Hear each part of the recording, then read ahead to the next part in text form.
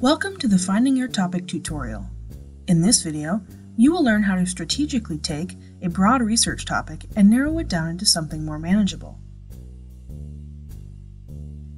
Let's work through an example together. Say your professor asks you to write an essay on wellness and cite some credible sources. While that may seem simple, first we need to ask ourselves some important questions. Are there different types of wellness? What about wellness interests me? What area of wellness can I focus on for my assignment? Answering these questions will help focus your research topic. This initial step is called preemptive research or pre-search. This is the phase of a research project where you find out more information like related terms and concepts. The most common pre-search tool is Google. Googling wellness gets us a billion results, which is overwhelming and not very helpful. However, when we scroll through the results, we might see some subtopics that are interesting to us.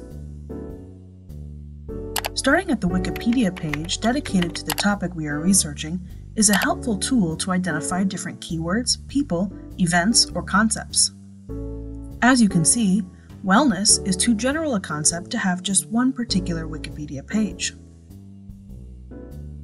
Just because a topic is broader than you originally thought does not mean it isn't worth pursuing.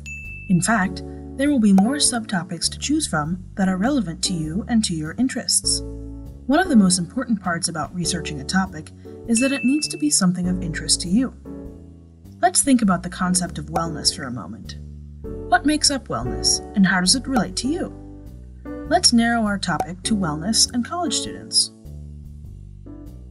Ohio University's website has a page dedicated to wellness for students, which includes a variety of subtopics like physical health, mental health, and creating community.